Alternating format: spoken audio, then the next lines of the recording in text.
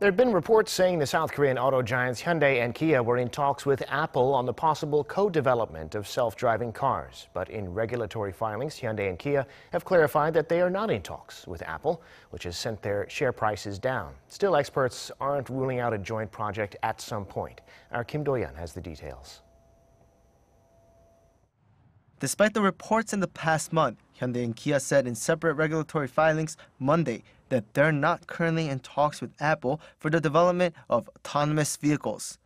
Last month, Hyundai and Kia would not confirm or deny the reports, but over the weekend, Bloomberg reported that the talks had recently fallen through.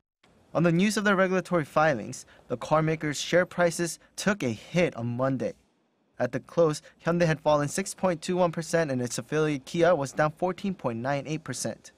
But this, experts say, does not rule out the possibility of collaboration in the future. Collaboration between them is important to winning the market.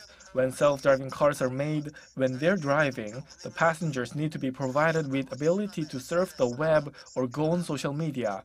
In terms of providing content, Apple has much more big data on its customers than car companies have, so it's a win-win situation.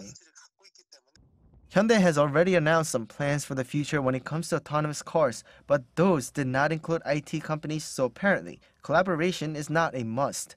As for Apple, the company has been actively scouting engineers and designers who have experience in self-driving car development.